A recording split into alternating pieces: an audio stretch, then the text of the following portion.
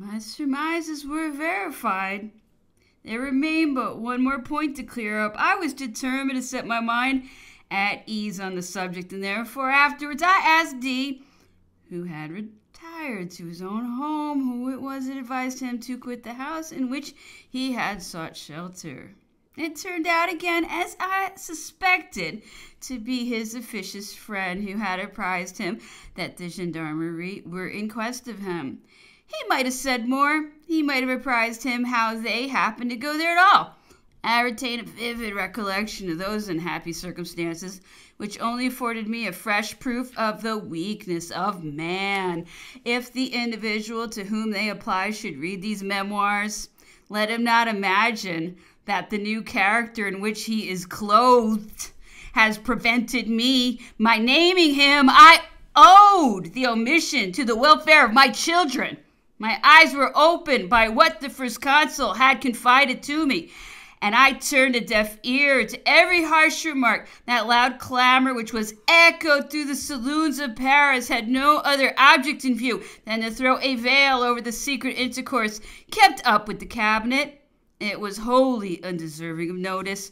Amongst the very indifferent characters who composed the meetings was a superior officer who was pointed out by the disclosures of Blank as capable of the most nefarious attempts. He had been dismissed from his regiment for motives of which I am quite ignorant, was without any fortune or employment, and naturally became one of the firebrands in the contemplated explosion. The death of the First Consul was again to throw open the career of fortune to him. He loudly avowed his intention of compassing it. His sentiments became so publicly known that he was arrested and thrown into the Temple. His confinement led him to turn his conduct over in his mind, and it was only calculated to alarm him, and he determined to solicit First Consul's pardon. He was the rather disposed to do so, and he doubted not that the loss of his liberty was owing to the secret information given by some false associate who had become reconciled to government at his expense. This was really the case. He offered to make some disclosures. General Davout was instructed to receive them and repair to the Temple, where that cavalry officer made certain communications to him of the highest importance. The First Consul desired he would see the prisoner again and make him an offer of 500 louis if he would undertake a mission to London, where, by spreading the report of his having effected his escape from the Temple, he might acquire a knowledge of the plans projected by the English and the emigrants for an invasion of the Western Department, as well as that of the correspondence they still kept up with the coast. General Davout sent for the prisoner and had him brought to the house where he then resided at the Tuileries, on the spot now occupied by the terrace in front of the Rue Saint-Florentin. Meanwhile, General Blank, who has been already adverted to, happened by chance to call upon Davout and was as clamorous as ever.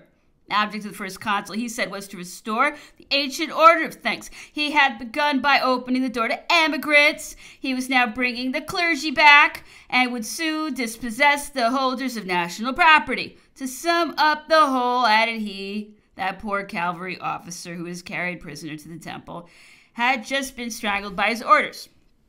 General Davout, who was still at a loss to understand the aim of his interlocutor, fancied at one moment that all he desired was to be asked such questions as might afford him a coloring for relieving his conscience from some heavy weight.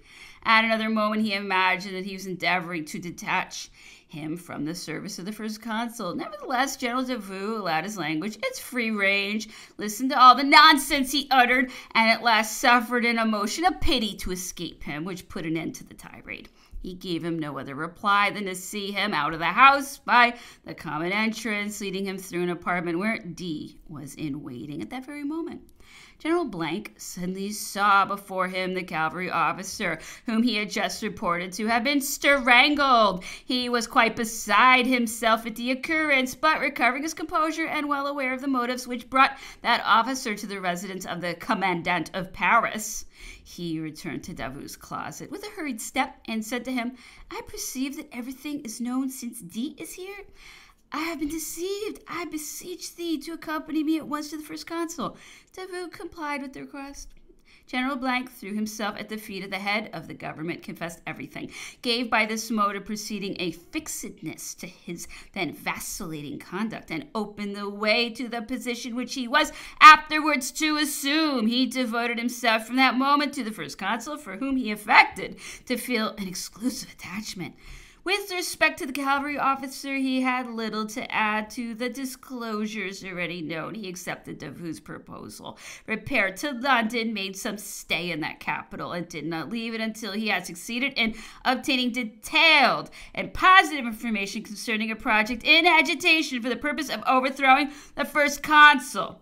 He rejoined the marshal at the camp of Ostend and disclosed to him the conspiracy which was attempted a few months afterwards to be carried into effect. He remained quiet for some time, but nature broke out again. He returned to his former habits, in consequence of which he was strictly watched. The severest orders had even been issued in the event of his being seen to loiter about the First Consuls. Several endeavors were afterwards made to procure him employment, but age had not ripened his judgment. His usual unsteadiness followed him everywhere. He claimed in 1814 and 1815 the merit of having been the victim of the late government. The pages of history will unfold the remainder.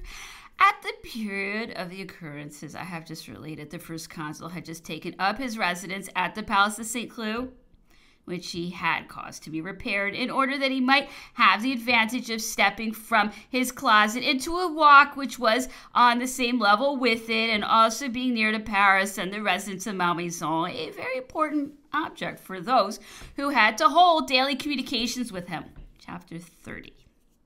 Towards the end of March 1802, a commission of the Council of State, consisting of Messieurs Tronchet, Portalis, the elder Merlin of Douai, and others, under the presidency of Cambacérès, a second consul was appointed to draw up the present plan of the civil code. The First Consul directed that the Council of State should enter upon the discussions of so important a subject. This body generally held its sittings 3 times a week.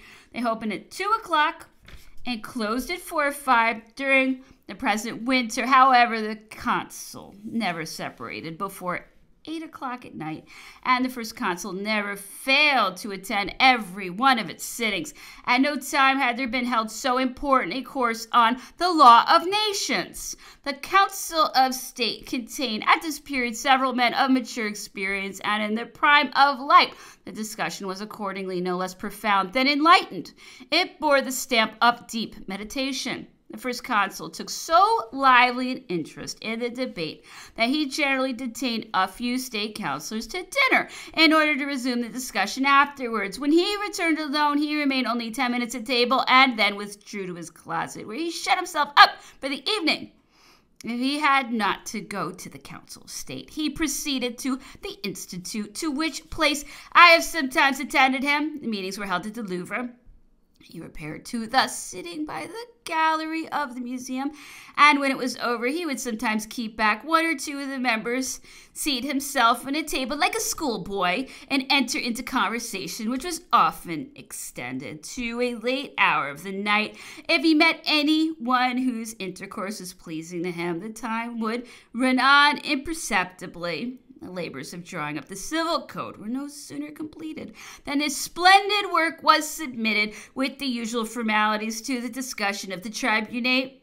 This body had already known on many occasions a spirit which foreboded that it would eventually prove an obstacle to the proceedings of the administrative branch of government.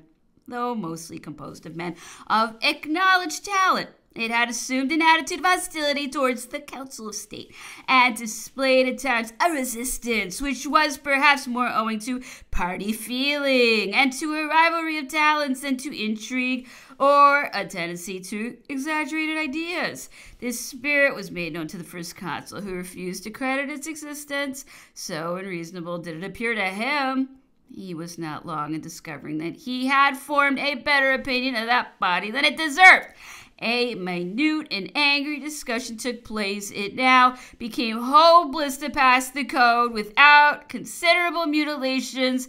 The necessity of carrying that great measure through was deeply felt, but as it was to be apprehended that a similar opposition would be manifested by the legislative body, and thus a character of discredit be stamped upon the first work of the consular legislation, the project was given up. The elections were the means of introducing men of more enlightened wisdom to the legislative body. The tribunate, which was reduced to half its numbers from the effect of a measure dictated by prudent foresight, returned of its own accord to a less hostile system. The code was again produced before that body and adopted.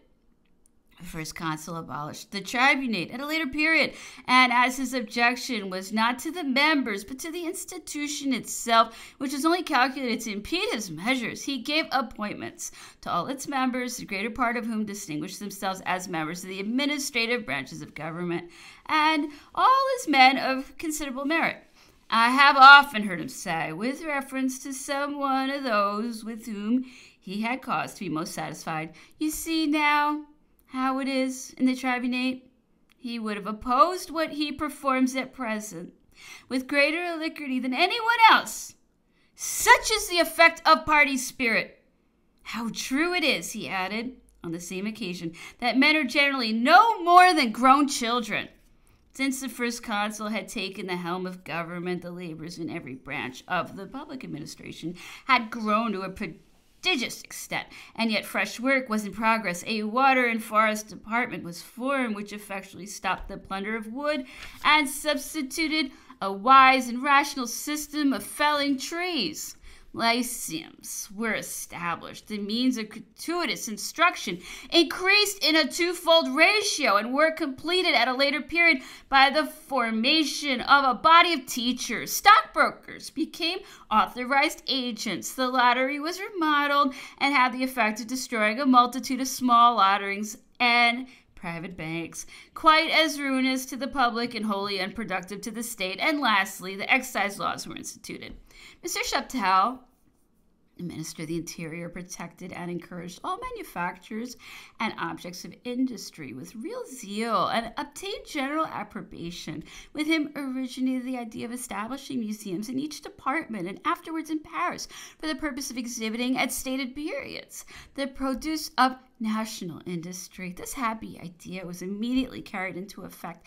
The exhibitions were opened and proved what unexpected strides the arts had made during an epoch which was deemed productive of nothing but a series of calamities. Monsieur Chaptal conferred on this occasion a signal service upon France. He opened the eyes of a vast number of skeptics who had hitherto insisted upon the superiority of foreign manufactures over our own. The comparison now instituted had the effect of removing their doubts. They were forced to admit that some of the articles which they purchased as being of English manufacture came from our own workshops and were made by the artisans whose capacity to the task they had disbelieved. It was by such simple means that he put a stop to the petty frauds of some manufacturers who were not ashamed to fix upon their goods a foreign mark in order to procure their readier sale. The agricultural interest was not less indebted to him. He was the founder of the prizes which are still decreed at the present day in the several departments for the best agricultural produce. By the aid of time and of similar institutions, a country cannot fail to undergo considerable improvements and to attain the height of prosperity. It may be said of M. Chaptal that all the acts of his administration were not less marked by an enlightened patriotism than those of his private life by uprightness of character. The first consul seldom passed a week without visiting some establishments. Administrative order, general embellishments, and improvements were objects upon which his mind was constantly bent. His attention was also directed to tracing canals, opening new roads, or repairing the old ones which had been wholly neglected during the Revolution. The head of the state had given the impulse and animated the whole of the republic to follow his example. Repairs, labels, and reconstructions were going on in every direction, not unlike the attempts made after a storm to set afloat a ship which an unskillful pilot had suffered to run aground. At Lyon, the Place Bellecour was about to be restored in Paris, the works of clearing the Louvre, of removing the obstructions from the carousel, and of repairing the public monuments were rapidly proceeding. The churches which had escaped destruction were restored to religion. Those which a senseless fury had leveled with the ground were on the point of being rebuilt. The works in harbors or on the canals, in short, constructions of every kind, were simultaneously going forward. It was unaccountable to all how the first consul could meet the expenses which such undertakings entailed. All were astonished. All cried wonder. It was, however, no such extraordinary wonder. Order and probity were the cornerstone of all this superstructure. I will explain my meaning. Previously to the 18th Brumaire, the receivers general kept back the public revenue under pretext that the sums they had to collect came in very slowly. Being thus deprived of any certain returns and unable to ascertain the exact state of his different public chests, the finance minister was obliged to carry on the service by means of checks drawn at a more or less remote date upon the receivers general. These clerks were in public circulation, but as no greater dependence was placed on the solvency than on the good faith of the government, the confidence which it was attempted to infuse into public opinion was daily affected by the checks in circulation. The receivers general took advantage of this deplorable state of things. They acted the part of bankers, bought up the checks which they were bound to discharge, and thus realized enormous profits. This scandalous traffic ceased with the extinction of the government which tolerated its existence. M. Gaudin put an immediate stop to it when he assumed the management of the finances. Everyone saw a spell in the rise of the public funds. The only spell was honesty and the return of order. The taxes were collected with rigid economy. No funds were any longer misapplied. No government securities fell in value. Public credit and public confidence had completely revived. This year was rendered remarkable by another undertaking which exclusively contemplated the interests of the metropolis and of trade. It had long been intended to dig a canal for the purpose of receiving the waters of the river Lurk and introducing them into Paris. But the labor requisite for this object was immense, and the difficulty in the way of accomplishing the work had discouraged the attempt. Some trials had, however, been made from the plans of M. Girard, of which the first consul had had occasion in Egypt to estimate the value, but so great was the obstacle raised that every idea of it was abandoned until the moment when the head of the government happened by chance to go out hunting in the forest of Bondy. The hounds led him amidst the works of the canal, which partly encroached upon the forest. He immediately left the chase and ordered us to follow him. He examined in person the works that were already completed, and as he had long before this time visited the work which extends along the river Lurk, and that of the projected canal as far as it extended, the obstacles which had caused their being suspended now recurred to his mind. He gave up all thoughts of resuming the chase, returned at once to Paris, and issued orders for assembling at the Tuileries that very night all the superintendents of highway who were for and against the plan. He brought them together, closely attended the discussion, found the objections untenable, the replies to them most satisfactory, and immediately ordered the resumption of the works, which were continued with great activity, but of which it was not reserved for him to witness the completion he so anxiously looked for. Chapter 31. The state of peace we enjoyed had gradually removed the public mistrust. The first consul had erased from the list of emigrants the names of all those who solicited that favor. He had even restored to them such part of their property as had not been sold and was still under national sequestration. His ready compliance tended to increase the applications, and he was obliged to adopt a general course in order to put a stop to the claims which constantly poured in upon him. His first intention was to cause the repeal of the law respecting emigration, but it was represented to him that such a measure would be attended with worse consequences than the evil to which he was desirous of applying a remedy. An early decree of the council of state accepted from the list of emigrants the clergy who had been transported beyond seas, children under 16 years of age, laborers, artisans, etc. A senatus consultum of 1802 granted them a full amnesty. The first consul afterwards caused a list to be drawn up of the persons whose actions or birth had brought them into a state of hostility against the new system of laws, and expunged in the mass all other names. The suppression of the Ministry of Police became a necessary consequence of this measure. There was no longer any occasion for exercising a rigid watchfulness when nothing was left to be guarded against. This opportunity was taken for pointing out to the first consul that such an authority could not now be kept up without seriously endangering the popularity and consideration with which he was endeavoring to invest his power. By continuing to tolerate that authority, he was affording pretexts for calumny and raising suspicions as to the intentions of government. The first consul pretended to be convinced by these arguments and did not perhaps regret attempting that no one had ventured before him the maintenance of order by means of the gendarmerie and of the public tribunals.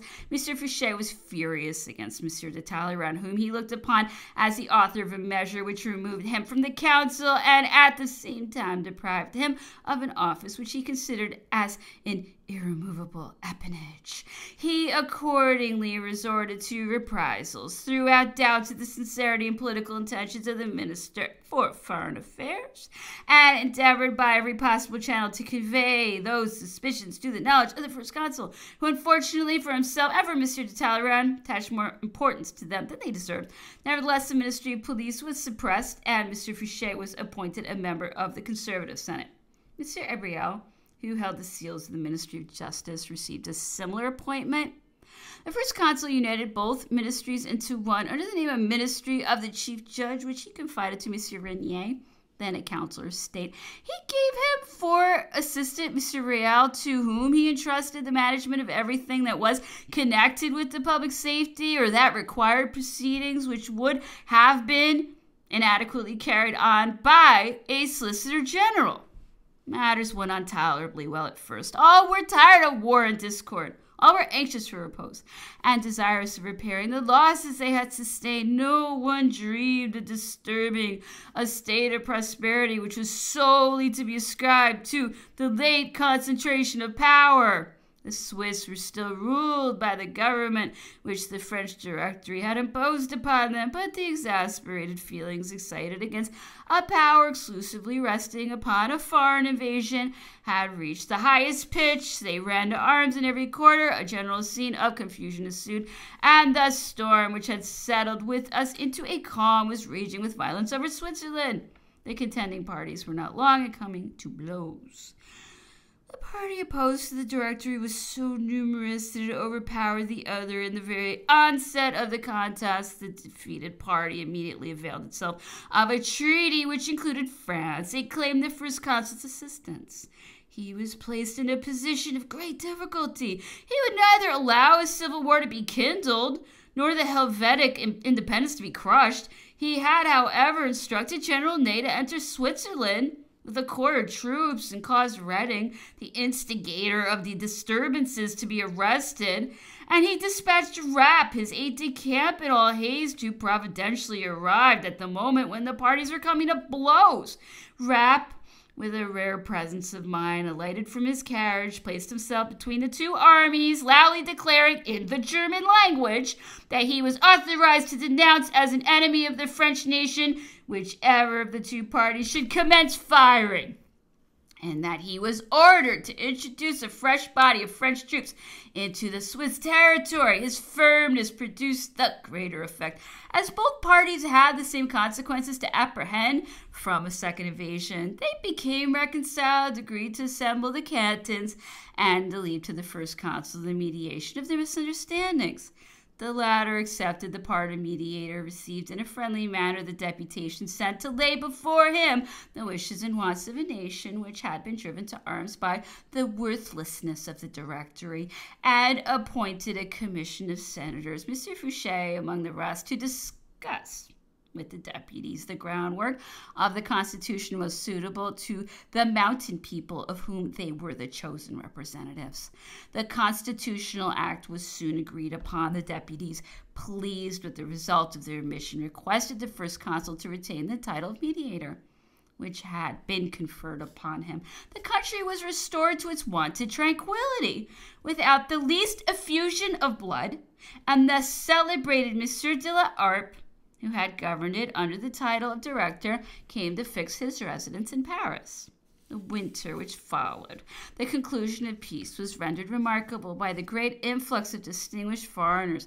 They came to France from all quarters. Our civil discords had, however, been represented to them in such a light that they had pictured to their minds the capital as half destroyed.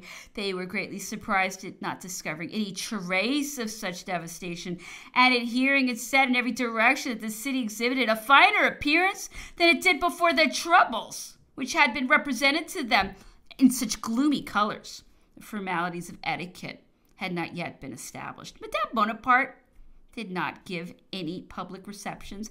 She feared to involve herself in unpleasant scenes by the pretensions that might be started by some foreign ladies in a palace into which etiquette had not as yet found its way, or to offend their pride by the claims which she felt conscious were due to her rank.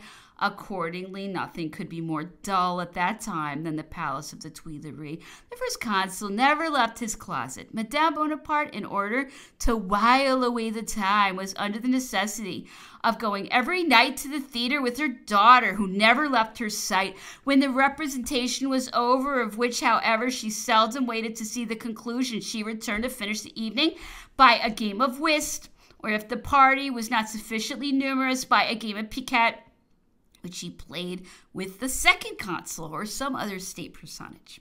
The ladies of the First Consul's aides-de-camp, who were the same age as Madame Louis Bonaparte, came to keep her company. Every day brought with it the same round of visitors and the same amusements. The week ran on at Malmaison the same way as it did in Paris. The Second Consul gave public receptions to the functionaries of government and the members of the magistracy. His residence was the only one in which anything of a parade of state was to be seen. Foreigners, on the other hand, filled the state apartments, of which Mr. de Talleyrand did all the honors.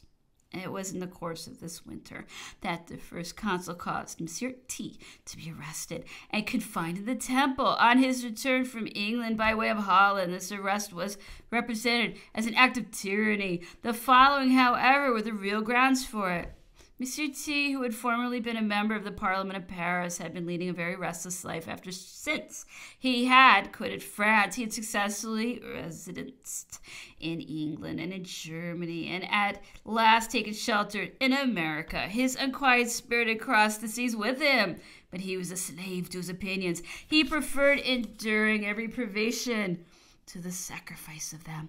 Such was his distressing condition when he learned the events that followed upon General Bonaparte's return. Tired of roaming about the world and anxious to see his children, he determined, upon returning to Europe, he met some Dutchmen of Suriname on board the ship in which he had taken his passage, formed an acquaintance with them, and ascertained that the colony, unwilling to continue to belong to a government which could not afford it protection, was sending to treat with the British ministry, or in other words, to invite them to take possession of the settlement.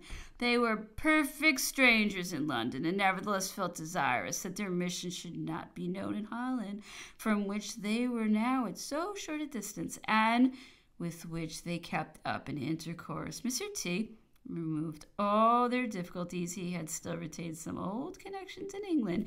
He opened a correspondence with the government and succeeded in quietly procuring for the Dutch the protection which they had come to solicit. The ministry, who obtained possession of Suriname by this intrigue, acted generously toward the manager of it, so that Monsieur T saw before him the double prospect of returning to France and of repairing his fallen fortunes. The negotiation which he had carried on opened a kind of intercourse between him and the British ministry. Mr. Pitt consulted him as to the degree of confidence which was due to a French ambassador, who had just addressed a paper to him respecting the means best calculated for curtailing the power of the First Consul. Mr. T, who had known that personage previously to his emigration, imagined from such an overture that he had remained true to his original principles and gave the minister a flattering account of him. Pitt entrusted him with the paper, and T, on running it over, discovered it in his own opinions and felt persuaded that he might rely on his old friend.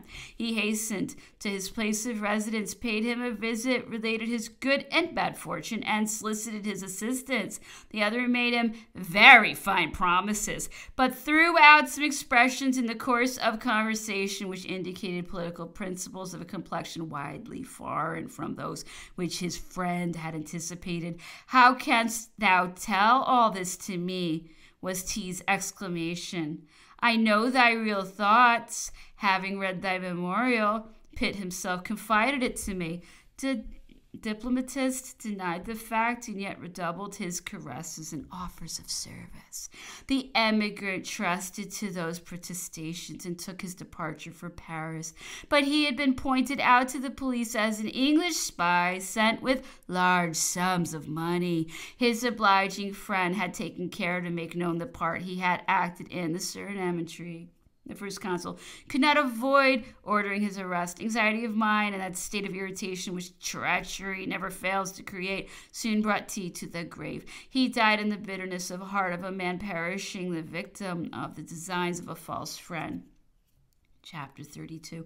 Towards the end of March 1802, some formality of etiquette was established, and the wife of the head of the state was thenceforward attended by ladies and by officers of the household who had the charge of superintending all matters of ceremony. The ladies did not at first exceed the number of 4. They were Madame de Remusat, de Talouette, de Lucé, Madame de Lauriston, for whom the first consul entertained a particular regard. The 4 officers of the consular household were Messieurs de Crémel, de Lucé, Didelot, and de Remusat.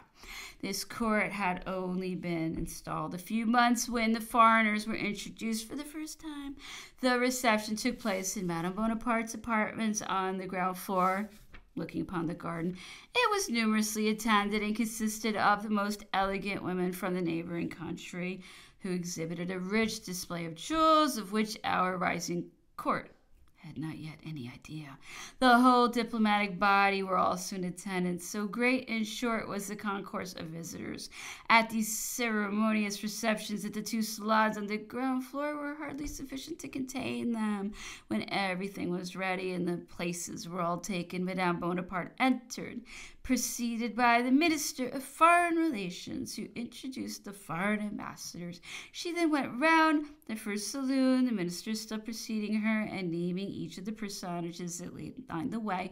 Just as she had completed the round of the second saloon, the door suddenly flew open, and in walked the first consul, who appeared for the first time in the midst of this brilliant assembly.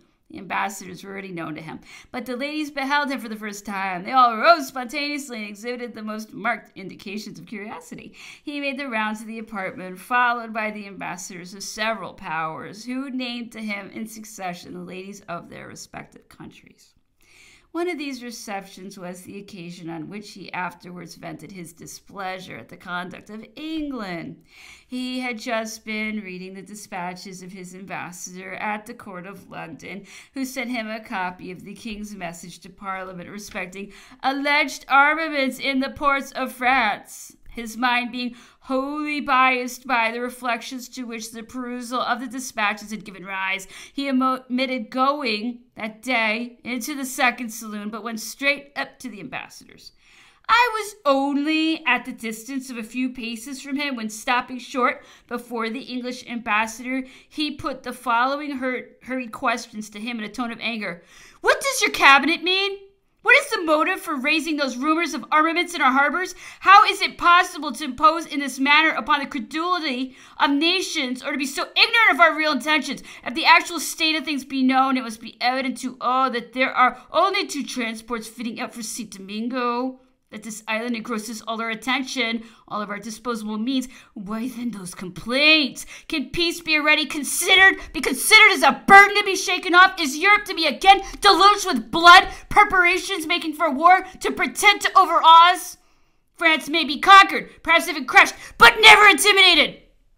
The ambassador made a respectful bow and gave no reply. The first consul left that part of the saloon, but whether he had been a little heated by this explosion of ill humor or from some other cause, he ceased his round and withdrew to his own apartments. Madame Bonaparte followed. In an instant, the saloons were cleared of company. The ambassadors of Russia and England had retired to the embrasure of a window and were still found conversing together after the apartment had been cleared of visitors. Indeed, said one to the other, you could hardly expect such an attack. How then could you be prepared to reply to it? All you have to do is give an account of it to your government. In the meantime, let what has taken place suggest to you the conduct you ought to pursue. He took the advice. The communications became cold and reserved. England had already formed her determination. A spirit of acrimony soon sprung up between the two governments. An interchange of notes took place. Categorical explanations were demanded. The demand for passports soon followed. The latter were immediately granted by the first consul. I was in his closet at St. Cloud when Monsieur Marais was introduced, who brought with him the corrected draft of the reply, which was to accompany the passports. He had it read out to him and expressed himself in the kindest terms respecting the personal character of Lord Whitworth, for whom he felt great regard. He was quite satisfied that on this occasion the ambassador had not at all influenced the conduct of his government. Some points had remained in dispute ever since the Treaty of Amiens. Malta, according to its stipulation, was to have been restored to the order of St. John of Jerusalem. England refused her consent because of the possession of that island secured her dominion over the Mediterranean. France likewise expected that England would, in conformity with her engagements, evacuate Egypt and the Cape of Good Hope. France, on her part, had faithfully fulfilled her own engagements. It was absurd to urge our naval armaments as a reason for declaring war against us, since those were notoriously inadequate to afford to the colony of St. Domingo the assistance it stood in need of. The genius of the first consul and the state of prosperity to which he had raised France were the real grounds of England's alarm. That country had formed a correct estimate of his importance and had therefore vowed a war of extermination against him. The fixed determination to renew it at the first favorable moment was evident from the circumstance of these armaments affording the only pretense for doing so. I would, I think, have been much more consonant with truth to have avowed that the real ground of the war was, on the contrary, the absolutely disarmed condition of France, a condition, therefore, which presented some prospect of success against her, and that the favorable moment which was looked for when the peace was submitted to had now arrived. I have become more and more confirmed in this opinion when at a later period I acted a part in public affairs and when my official situation enabled me on a variety of occasions to attend to preceding occurrences. Since the Battle of Zurich, won by Massena over the Russians, this nation seemed no longer to take any active part in the events of the war in Germany and Italy, and the relations established between the Emperor Paul and the first consul having brought on a peace between their respective countries, the Russians disappeared from the fields of battle. Prussia, ever since the Treaty of Basel, had maintained the strictest neutrality. Austria stood alone in the struggle.